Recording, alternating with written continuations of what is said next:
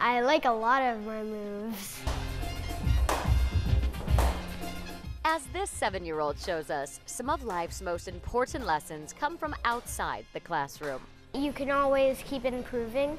Lesson 1, the sky is the limit. Everybody has a different style.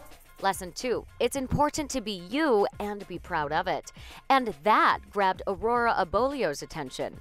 There aren't a lot of women, and there weren't a lot of women when I started, so it was a place for me to be where I fit in. Little Elijah feels the same. Like I am part of this place.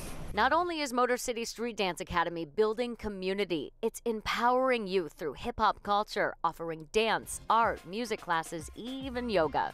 I grew up in the neighborhood, kind of involved in the hip-hop culture. Just it was, this is late 90s, early 2000s. It was very much just what was ingrained in the culture around here. Mav1's roots of rhythm stayed intact through the years, opening this studio in 2016. The impact is the access. It's affordable, it's represented by people from the community, and it's location-wise, it's in the neighborhood. Both those in and around the neighborhood provided with after-school programming at MCSDA, a mentorship program of sorts that empowers youth with social and emotional development, professional skills, career paths, and healthy living. It's a very welcoming household. People are always willing to share, always willing to help, and we want to make people feel welcome because that's what we are, who we are. Dance, music, art through the lens of hip-hop, if that's something that interests you, boom.